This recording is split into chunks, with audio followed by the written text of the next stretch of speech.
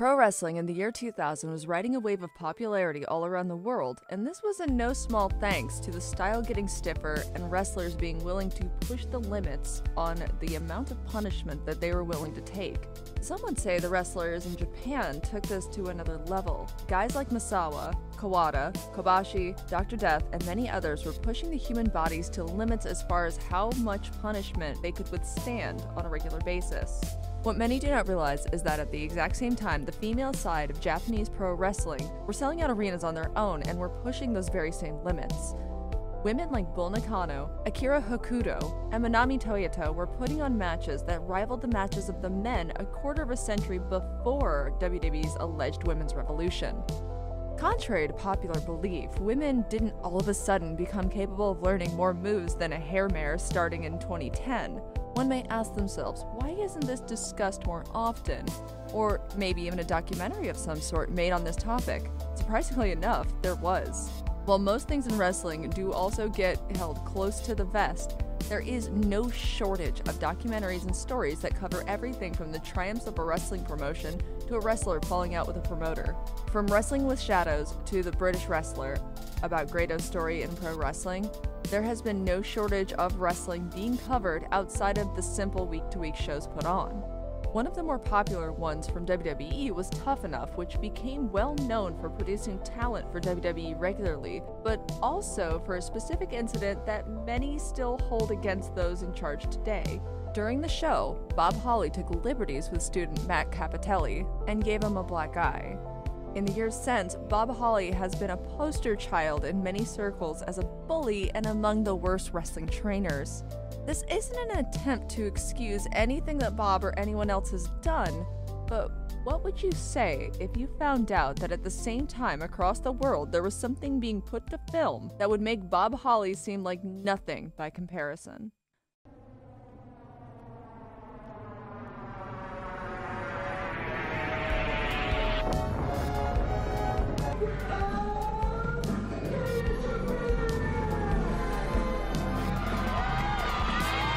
Let us set the stage. The 2000 documentary from the BBC called Gaea Girls is a look behind the training and road to debut for the Gaea Joshi promotion. The documentary follows three subjects: Chigusa Nagao, the top star and booker for Gaea; Meiko Satomura, a rising star in the promotion; and Saika Takeuchi, a young girl training to become a professional wrestler. Most documentaries would have a narration of sorts going to explain the footage you see. This one does not. It is presented without narration or opinion. There is something about this that makes the situations come off more raw, as the usual spectacle of dramatic music and camera cuts are absent here, and left in its place are lingering shots and shaky handheld camera work. In place of the standard of what documentaries are today, this one maintains a dedication to showing the situations in as real of a light as possible. This approach to filmmaking is one of the reasons we're talking about this today, as it didn't shy away from showing some very uncomfortable realities of what was going on in the Joshi scene at the time. Chigusa Nagao was a very popular wrestler through the 80s in the Crush Gals team with Lioness Asuka. Although Lioness Asuka would go on to be a bigger name, Nagao would found her own promotion called Gaea. As is the trend with a booker who is wrestling on the card, it didn't take long for her to become the top star of the promotion, and Gaea were doing shows in the same venues All Japan and New Japan frequent to this day.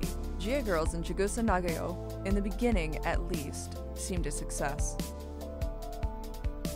Meiko Satomura was a wrestler at the time for the promotion and was one of the better wrestlers even back at this time. Satomura is a bodybuilder and international wrestling star who had even appeared in WCW on Monday Night Nitro at this point. Just athlete in professional sports. Meiko Satomura. Thank you. Her story is very quickly revealed to be one of a rising star who questions if they will ever make it to the top of the promotion. And finally, there is Saika Takeuchi. She's a young girl wanting to become a professional wrestler, and for more reasons than simply being a fan or loving the sport. Saika is clear in that she wants to be someone. Wants to be someone that people will notice, instead of feeling like a nobody. Over the course of the documentary, you are shown that Saika is very much in need of debuting to be a wrestler. And that is something much bigger than just being a wrestler for her. She feels that if she can become a wrestler, it will give her a much greater meaning than simply being able to wrestle on TV. For lack of a better way to say it, it seems it is her avenue to seek validation for her existence and who she is. There are many dangers associated with that way of thinking, and unfortunately for Saika, she crosses paths with many of them. The story begins by showing the facility, which happens to be a warehouse and a field and some of the trainees working out. We are then shown a clip of Nagao saying that she views the trainees as her children because she doesn't have any children of her own. After that, we are given a look at Saika training. It cuts over to Saika talking about her expectations of being a wrestler and why she has chosen to start training to be a wrestler. プロレスラーはすごいリングの上で生き生き光って見えるんですけど、自分もそういう風になりたいっていう風に自分の夢なので。Dreams. Don't you want a world of unconditional love and brotherhood? We have the secrets to self-improvement. You can join us and be special. 自分はあんまり普段では目立たないんですけれども、リングの上では自分自身をすごくアピールできる場だと思うので、アピールしていきたいです。The documentary then goes into showing the differences in the lives of Nagao and her trainees. Nagao is out getting her hair done and doing radio interviews hyping up her events, while the trainees are left to their living quarters, which appears to be about the size of a jail cell with bunk beds lining the walls. Control their behavior. Come live with us. Wear these clothes. Eat this food. All you need is 2 hours sleep. We see Sugiyama Yuka, president of Gaea Japan, introduce a girl who had quit training before and came back for another shot, and an interesting phrase is said to the recruit by trainer Chigusa Nagao.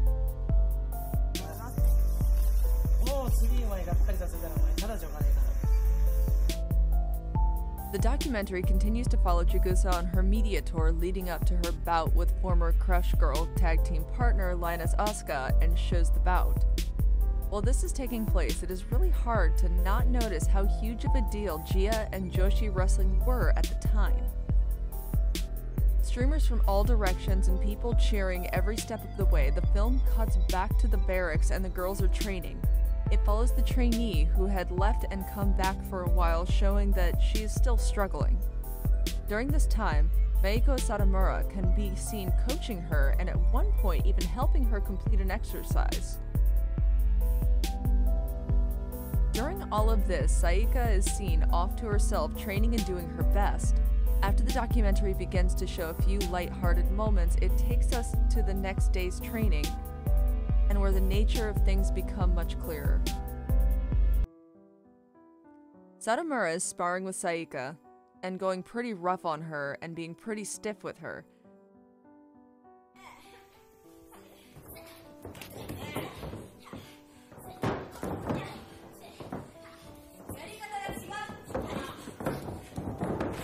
There must be something wrong with you. There must be something wrong with you.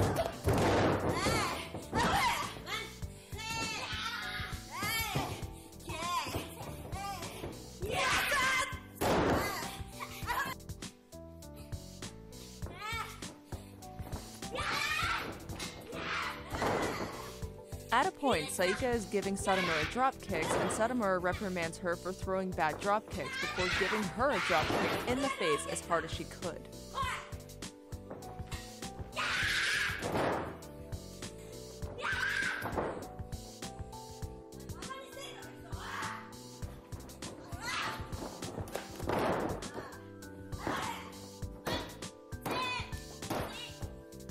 And I believe this might go without saying, but in pro wrestling, drop kicks are thrown at the chest and are never intended to bust someone's face open to such a degree.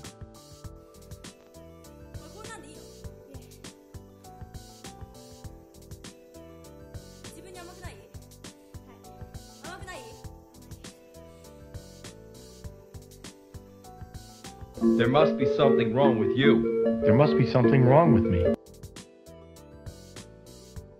After doing this, Satomura proceeds to give a "why did you make me do this to you" speech in the form of chastising the girl for not being professional.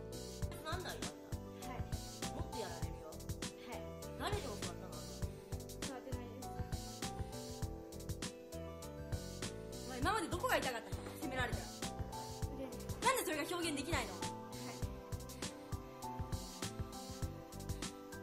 自分で痛いところ隠して、それで終わり？もう試合にしません。それで終わり？お客さん何も分かんないじゃん。あんたプロじゃないよ。全然。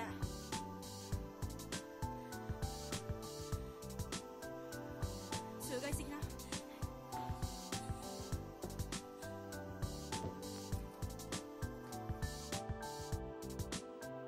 She then makes sure to tell the girl that she's lucky that it was Maiko doing it and not someone else before dismissing Saika for the day and telling her to go rinse her mouth.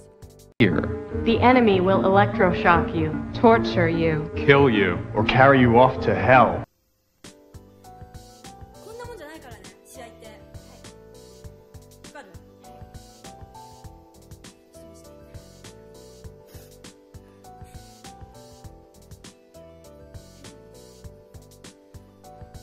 今日はこれで終わるけど、いいからもっとさ、考えてやんなきゃ。こんなんデビューの試合できない。絶対できない。わかる？怒るよ相手。真剣にやんなきゃ。馬鹿にされるよ。いいよ。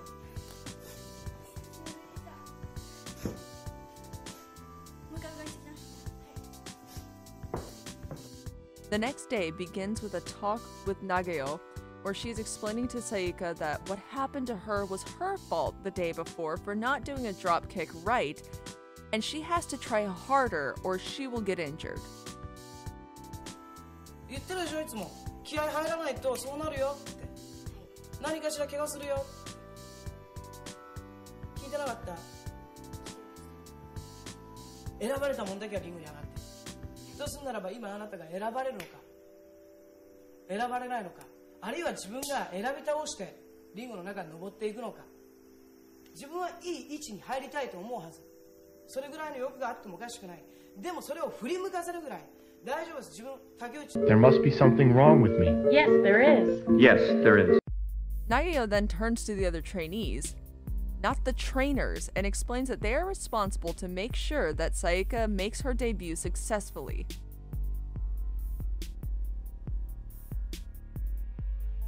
There is a short clip then shown of Satomura explaining that she had to do what she did to Saika or she wouldn't be a real wrestler, and only be one in name. The takeaway being that Saika needed to be tougher on herself and more disciplined. It is also to think Maiko was being unfair to her after helping someone else in their exercises along just one day before. A segment of people would say the idea being driven home here is that no wrong can be done by the ones in charge, and the same people who are not in charge of when they are even allowed to go to the bathroom are the ones to blame for anything that happens. Thus, keeping those in charge of everything from having to face any of their errors being their own fault, at least in their own circles. You may find this type of mentality or behavior familiar if you happen to be a fan of movies like The Wicker Man or maybe ever heard of a fellow named Jim Jones? Now, it may seem heavy-handed, but indulge the thought experiment for a moment. A small group of people, cut off from the outside world, all subservient to a central figure whom you're told have all the answers, and no matter how badly you're treated, you're assured it is your fault, and then they psychologically batter those who express wanting to leave. I think we have a name for things like that. Nagao used her status over Saika and the other trainees to emotionally manipulate them into feeling like disobedient children who are disappointing her rather than adults she's training to be wrestlers. Many times in the documentary, Nagao is seen saying how she's hurt more than the students when they're attacked at her school. There are a million alarm bells going off, and red flags flying everywhere anytime Nagao opens her mouth, and it all contributes to a very questionable and worrisome environment that our girl Saika and the other trainees have found themselves in here. We are shown footage of Satomura versus Kato, where Satomura is booked to lose, and the documentary follows Satomura where she can be seen crying behind the building a day later because she questions if she should have been booked to lose and whether she will make it to a top status in the company. Not long ago, she was going at Saika for having her face busted, but not long after she's crying behind the building for being booked to lose a wrestling match? Do with that information what you will.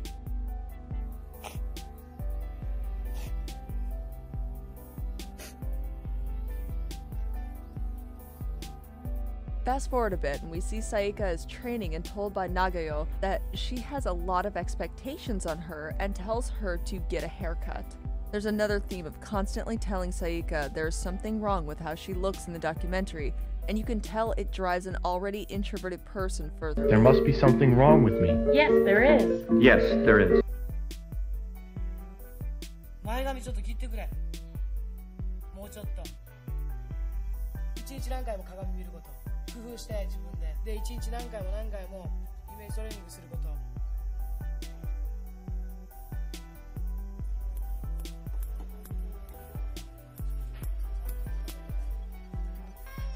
こういう重いものどかさなくていいから、机とか椅子とかはどかせるものはどかして入って。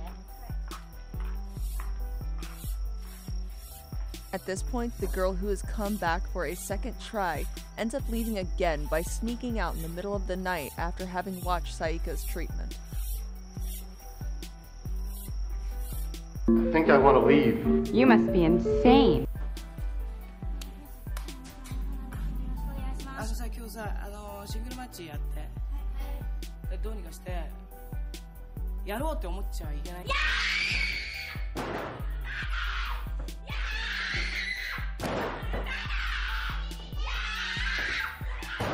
切羽詰まってないんじゃない？ You are not living up to your potential. You are not living up to your potential.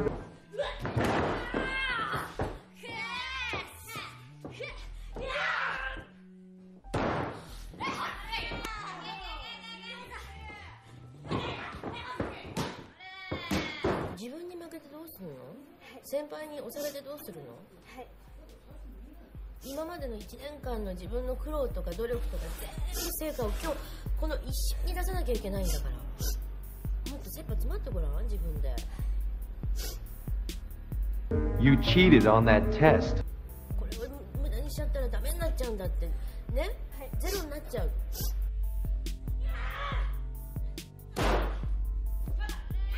前にいいのやらないだろ。パンチしようと思ったら一発いいのお前入れ返してみろよ。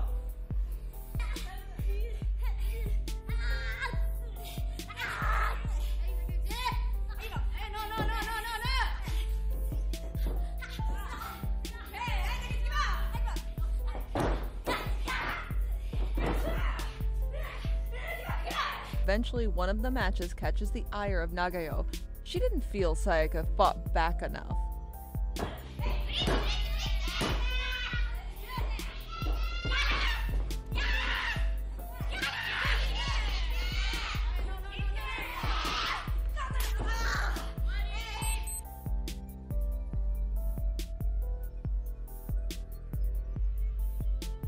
Nagao then pulls her aside in a weird exercise of milking tears, begins to tell Saika that she is useless and to go home because she stands no chance and will get injured.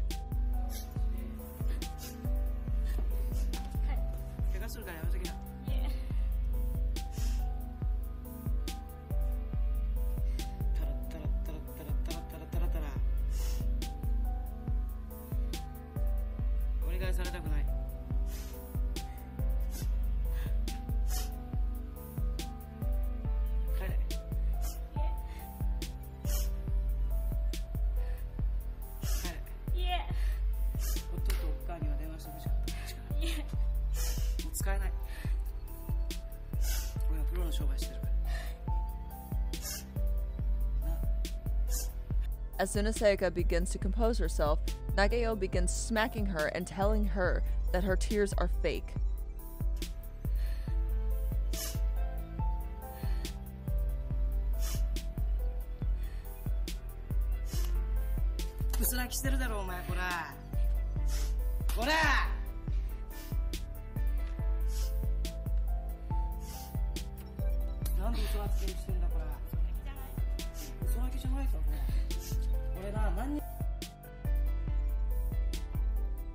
Sayaka is then held by Nagao in front of the other trainees as if to show them how proud she was for making the tiniest person in the world cry before telling Sayaka that she was done while walking out of the building.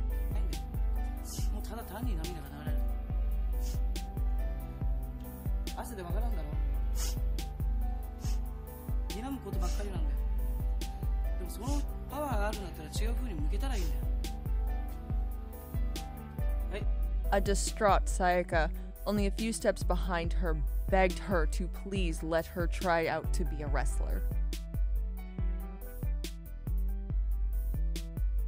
After seeing this, a girl straight up walks to the table and tells the president she's done and doesn't even want to be a wrestler anymore after seeing how Sayaka was treated.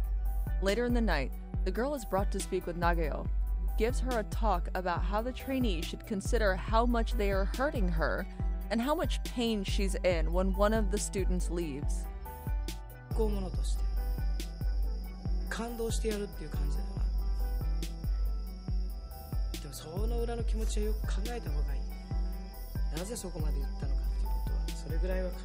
She refuses to shake the girl's hand, tells her she hates her, and then tells her to leave. A short time later, a new girl is brought into the camp by her mom, who is already worried about pro wrestling from the start. Don't you want devoted followers who leave their families for you, give their money to you, give their bodies to you, give up their lives for you?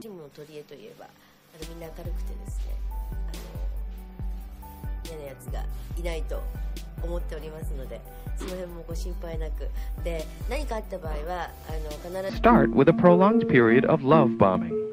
Surround them with unconditional love and attention.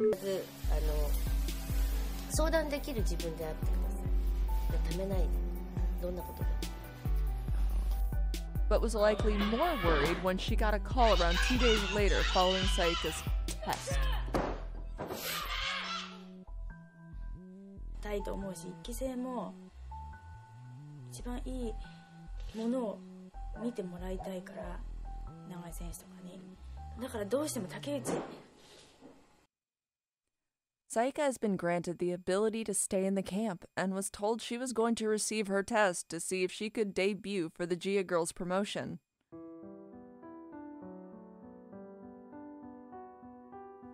Sayaka showed up and was going as hard as she could in her test as would be expected, and was still receiving stiff shots from all those she tested against.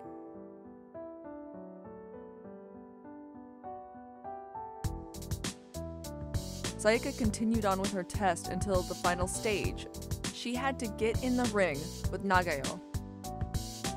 Nagao did exactly what you would expect. She didn't work with Sayaka and proceeded to hit her with shoot holds and strikes after an especially real lariat where Sayaka may have been knocked loopy or at the very least legit rocked. Sayaka is unable to get Nagao's body weight off of her, and Nagao considers this giving up.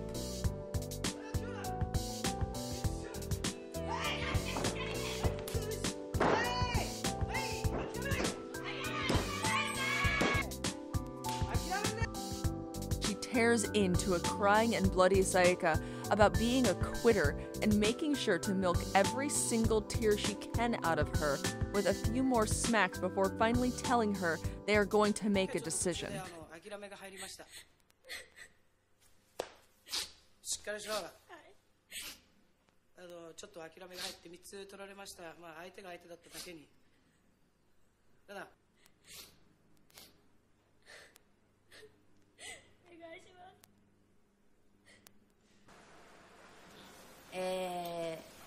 まあ長々と説明をするより結論を申し上げた方がよろしいかと思うので、そこの統括の方とも相談した結果、今回合格。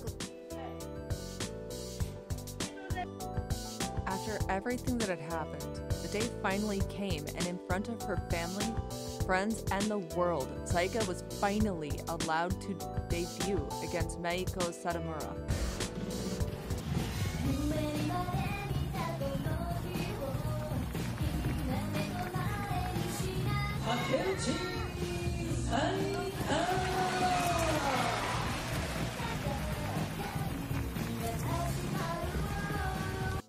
And even though she lost the bout, she was finally a pro wrestler and finally a someone.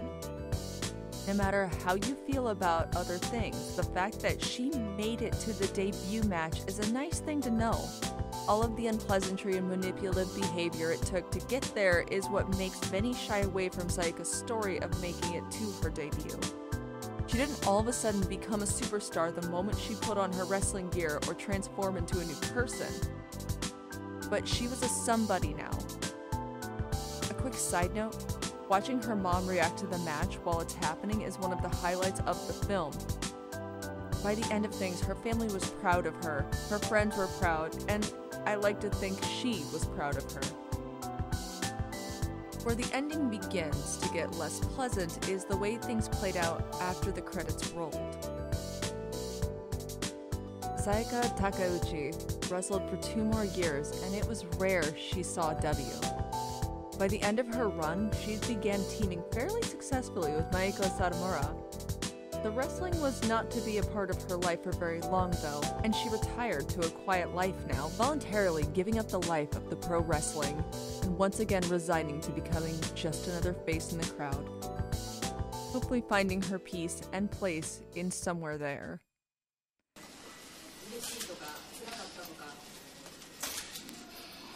デビューできたのは嬉しいです。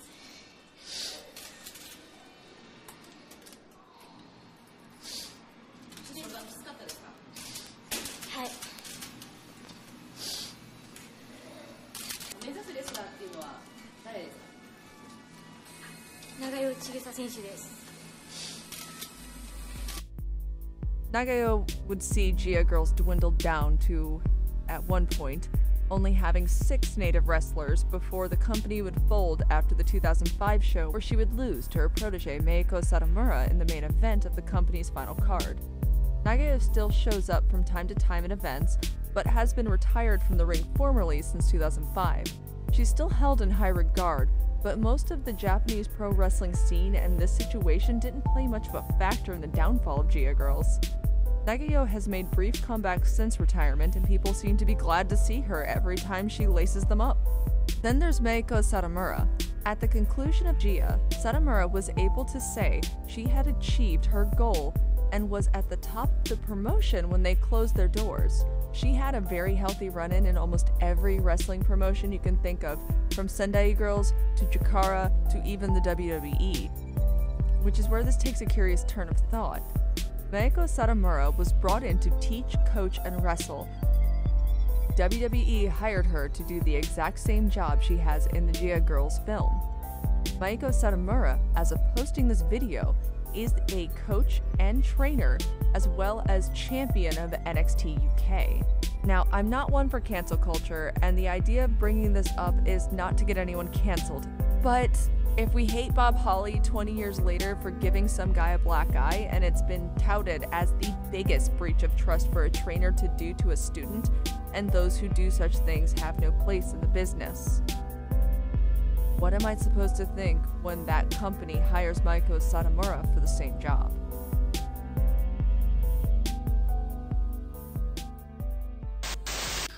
If you're new here, be sure to hit subscribe. If you liked the video, please make sure to leave a like and a comment below and tell us your thoughts. If you wanted to help out the channel as well, we also have memberships available, and you can check out our Twitch links in the description box below, as well as join our Discord. That's all we have for you today. We'll see you in the next one.